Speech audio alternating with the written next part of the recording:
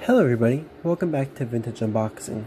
Today, I'm unboxing a game called Dark Chambers.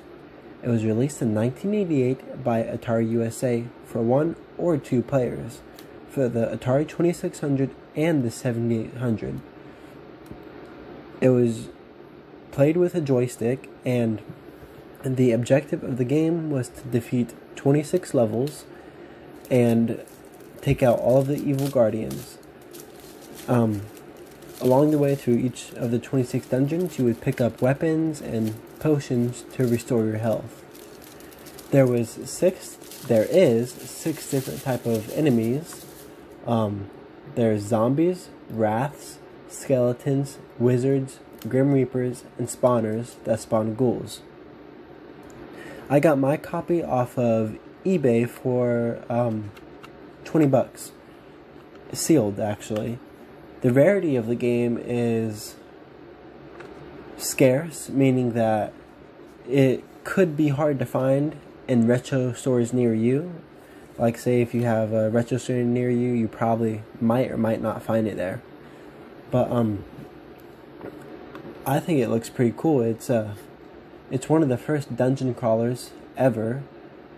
Actually, one cool thing about it is that it has a pause menu that not a lot of the old Atari games had on them. Well, the beginning Atari games. Because on the Atari, the later Ataris, they had pause buttons on them.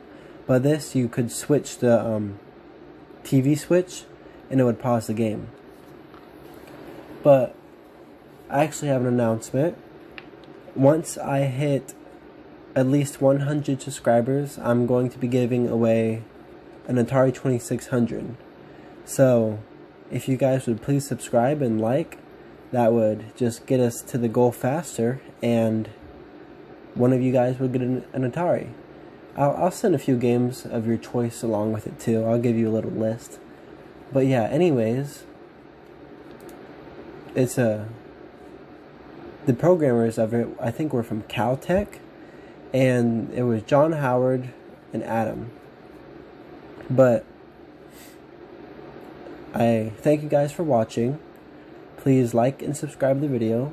And the next video, I think I'm going to be doing Dig Dug on the Atari 7800. Anyways, bye guys.